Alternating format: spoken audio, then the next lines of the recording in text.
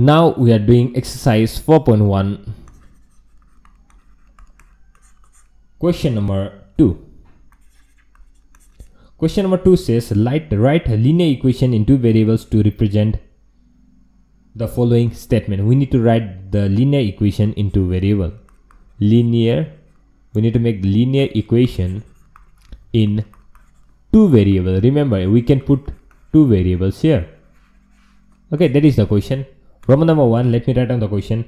The cost of a pen is 8 times that of pencil. The cost of a pen is 8 times that of a pencil.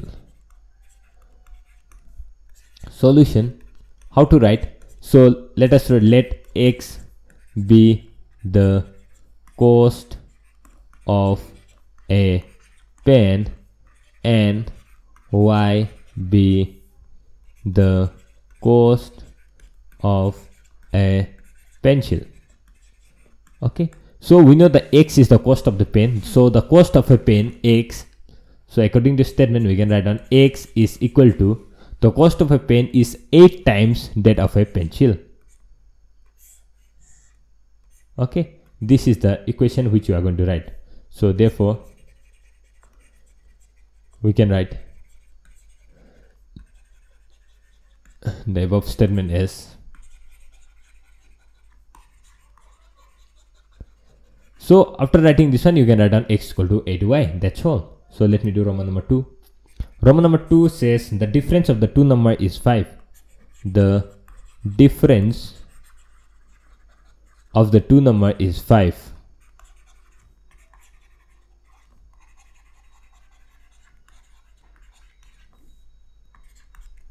This question you can do further also, like take 8 minus 8y come this side, x minus 8y equal to 0, because this is how the book has written the answer. So you can write down like this also, because so now the difference of the two number is 5.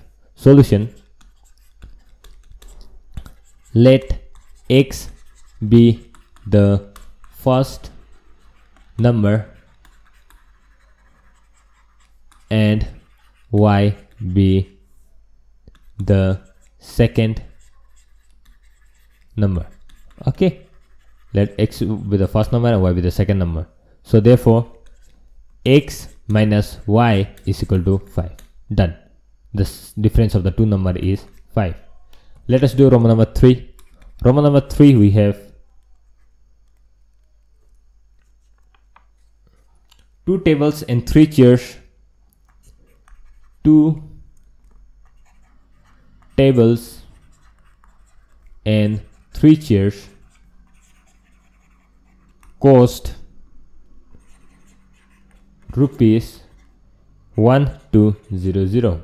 Solution, so let x and y be the cost of tables and chairs, table and chair respectively. Okay, so therefore the above statement can be written as the above statement can be written as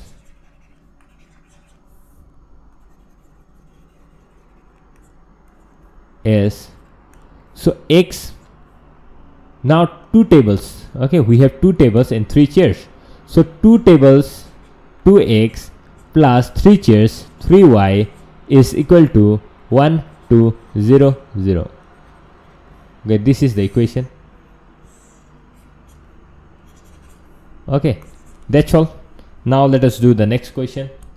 The next question is Roman number 4.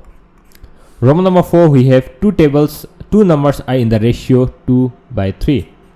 Two numbers are in the ratio 2:3. So solution, let x and y be the two numbers Okay, so we can write, so the above statement can be written as the given statement can be written as